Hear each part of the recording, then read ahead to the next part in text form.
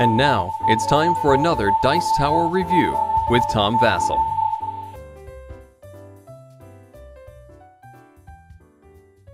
Hi, I'm Tom Vasel, and I'm talking today about the expansion number 1 for Alhambra. Now, I'm talking about the big box edition, although you can buy the expansion number 1 separate from that.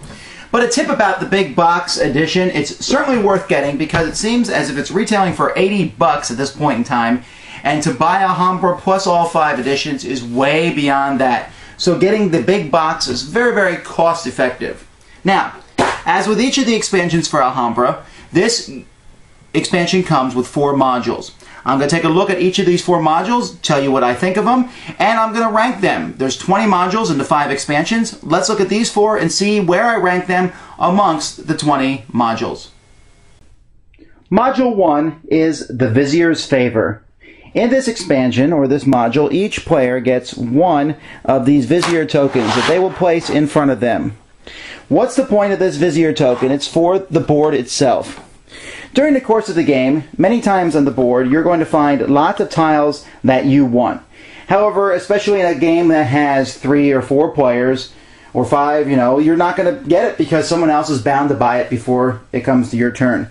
This lets you buy a tile out of turn. When a tile comes up and it's not your turn, you can simply flip over the Vizier token and buy that tile. See, this one costs 7, but you must be able to pay exact change to buy it. Now, this is a useful thing, but the problem is once you've used it, you've exhausted it. So on a future turn, instead of taking one of your normal actions, buy a tile, take money cards, or redesign your Alhambra, you can flip him back over, and then you can use them again in the future. I find this an okay module. It's not the greatest thing in the world. It's interesting, and it sure is fun to grab a tile out from someone else's nose. It's nice for its initial use. After that, wasting a turn to unflip it, I could see doing that when there's nothing else to do on your turn, and that could happen. This is a module that I would use occasionally, but not one that I would get too attached to.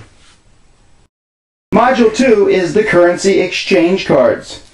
These cards are shuffled into the deck in a prescribed order, and when they show up, you can take one of them instead of a currency card. And their use is very simple. In the future, you can use one of these cards with another currency to change it. So, for example, I could say this 5 orange is now 5 green. Or I could use it to the opposite way and say this 9 green is now orange. And you can use them to buy things, and it makes the cards in your hand very valuable.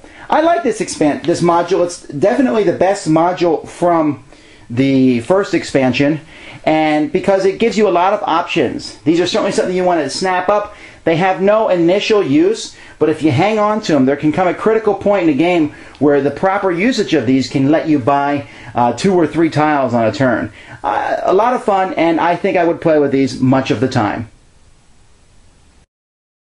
The third module in Expansion 1 is the bonus cards. At the beginning of the game, depending on how many players, you'll get 1 or more of these cards dealt secretly to you. If during the course of the game you build the matching building shown on the card, for example, this one here shows the purple 12 building. So let's say I buy the purple 12 building and build it during the course of the game. During scoring, I can flip this card to show that I got the bonus card, and it counts as an extra purple building. This is by far my least favorite of all the modules for all the expansions. Yes, the idea of showing up, ooh ha ha ha, look what I've gotten, surprise, sounds like an interesting feature. In reality, the chance of you getting one of these is really difficult. To buy a specific tile, first of all, you have to hope it comes up, and hope it comes up on your turn, and then buy it. And even then, the bonus it gives you isn't really that neat. Sometimes it might matter, but for the most part, this just really fell flat for me. The fourth module in Expansion 1 are the building huts, or the workers' huts. These are placed in stacks, just like I've shown them, next to the board. And one of the actions you can now take when these are included in the game is simply to take one of these and add it to your Alhambra. Now, you can only take 3 of these over the course of the game, and you have to take the top one from the stack. As you see, each one has a different array of walls. When you place these in your Alhambra, and let's take a look at how that would work, you must, well, you don't have to, but you want to put it next to a color of a tile that you already have. When you do that, this module, that building hut now is worth 1 purple building. If that building purple hut was next to another purple building, then it would be worth 2. So for instance, now that purple hut is worth 2 purple buildings. As you can see, that's already better than the secret bonus, because if you manage to get it next to 2 buildings of that color, it counts as 2.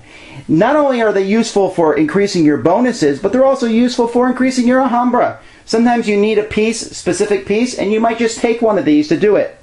You'll think 3 is maybe too few, and it certainly feels like I use all 3 every time I use this module very quickly, but if you can hold off and buy them at the right time, it can come in handy. So while this isn't an expansion or a module that I use all the time, I certainly see the usefulness of it, and I don't mind using it at all. Unfortunately, expansion number 1 is my least favorite of the 5 expansions, and that's not all bad. 3 of the parts of it I find use for. In fact, the currency exchange cards, I actually like using them, and I wouldn't mind sticking them in pretty much any game that I play of Alhambra. But I don't know that I would go out and buy the expansion just for them. Now, as part of the big box, fine.